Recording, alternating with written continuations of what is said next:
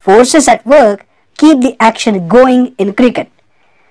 From the time bowler started his bowling, batsman, bowler and ball are constantly in motion. Muscle force allows bowler and batsman to position himself properly for the final hit. Different forces act on the ball at different times before it lands outside the boundary. Gravity pulls the ball down. Ball hits the ground with its own force. It is easy to see forces at work in a cricket game. But forces and motion happen all the time in your daily life as well. You probably don't even realize it. What are the forces you experience every day? A force is a push or pull. If force is strong enough, it will make things move. You can push the door or pull it quietly to close it. Or when objects are already in motion, forces can make them faster or slower. Forces can change the direction of objects as well. You can close the door by applying more force. When you ride a bicycle, you can make it go slow or fast depending on how hard you pedal. When you hit a ball with a bat, the force of your swing is transferred from the bat to the ball when they come in contact. Moving ball changes its direction and flies away from the bat in the air. Forces often work in pairs. If you pull on this rubber band, you can stretch it out. But while you are pulling, the rubber band is also pulling against you. If you release it, the force of the elastic rubber band takes it back to its original length. If you pull it too much, it may break as well. Here, your force you applied was far greater than the force which was holding the rubber band together. This is a wooden block. This block is made of stone. Both are identical in shape, but their mass is different. Mass of the wooden block is 100 grams. Mass of the stone block is 450 grams. You will need more force to hold this block of stone than this wooden block. The amount of force required depends on the mass of an object. Stone has more mass than wood, so greater force is required to lift it and hold. Forces are exerted in different directions as well. When a bowler bowls the ball, he applies force in the same direction in which the ball is moving. When a fielder catches it, he applies force opposite to the direction the ball is traveling. He can stop the ball and catch it. Usually, more than one force acts on an object at a time.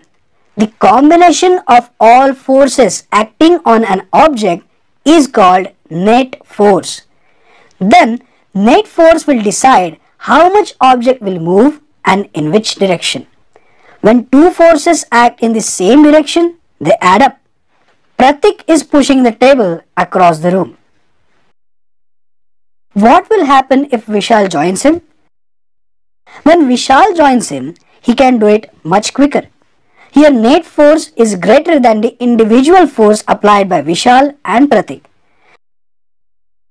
What if they stand on the opposite sides? Which way the table will move?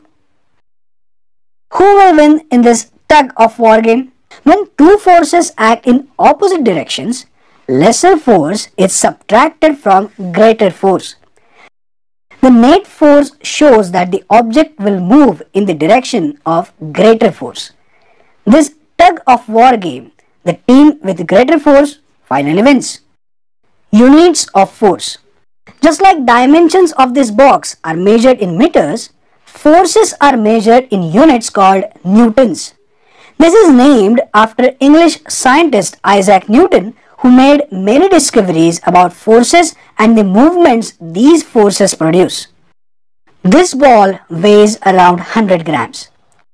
If I release it, it will fall. But I can hold it with my hand like this. Ball is pushing my hand with a force of 1 Newton. My hand is also pushing the ball with the same force of 1 Newton, but in the opposite direction. As two forces are equal and opposite, the ball is not moving. Force is represented by an arrow, where the arrow represents direction of force and its length represents magnitude or value. Longer the arrow, the stronger the force. Forces are everywhere. Force keeps the world moving. When objects are already in motion, forces can make them faster or slower. Forces can change the direction of the objects as well. Check with your surroundings and find out examples of each type of force. Forces are everywhere. Force keeps the world moving. When objects are already in motion, forces can make them faster or slower. Let us explore types of the forces we interact with. Gravity. When you drop a ball, it falls to the ground.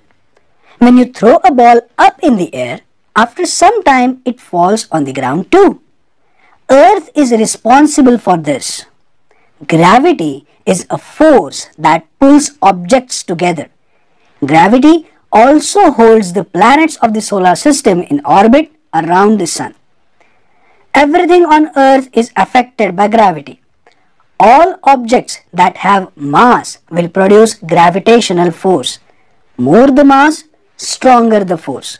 You can feel the pull of gravity every time you walk on the ground, pick up a ball, or lift some other objects. This pull of Earth's gravity on an object is called weight. Though people sometimes use mass and weight as the same, they are not. Mass is the amount of matter any object has. Pull of gravity on that object will give it its weight. Different pulls have different weights. This is the reason objects weigh differently on the moon. You will know more about mass and weight in the next standard. Magnetism. Let me take these iron pins. What will happen if I take this magnet near these pins? Pins are attracted by a magnet. Magnetism is another force that works at a distance. Pins will stick mostly near the ends of the magnet. Magnetic force is very strong near the ends. Ends are called poles. Each magnet has a north pole and south pole. When suspended freely, the end pointing in the north direction is called north pole, while the one pointing towards south direction is called south pole. How about these copper wires? Will they be attracted by magnet? No. Only magnetic materials like iron, nickel and cobalt get attracted by magnet. How about these plastic balls? Try it out and find out. Electrostatic force. Have you ever felt sparks fly when you've pulled off your jacket? Or did you get a shock when you touched a doorknob? These things happen because your body is collecting electricity. The sparks are called static electricity, electrons that pile up in one place or get collected in one place. This is especially true on cool and dry days. Friction. When you want to stop your bicycle, you apply brakes. Brakes rub against the wheels and stop wheels from turning. The rubbing that stops the wheels is called friction. Friction is the force that opposes the movement of objects sliding over each other. Friction happens because all things have a rough surface. Even things that look smooth have very tiny areas that are not smooth. When one object slides across another, these rough surfaces rub against one another. This rubbing makes things move more slowly until finally they stop. Friction is good when you want to stop. Sometimes we need to lessen friction as we want very smooth movement.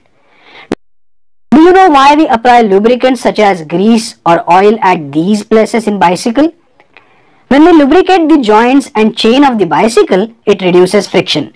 It is because lubricant is a very slippery substance. Activity. Let us place these two paint cans on the top of one another. I will try to spin the upper can. It barely moves. Now let us put some marbles between the top and bottom can. Will the upper can move now? Upper can moves very freely. Do try this yourself and analyze your findings.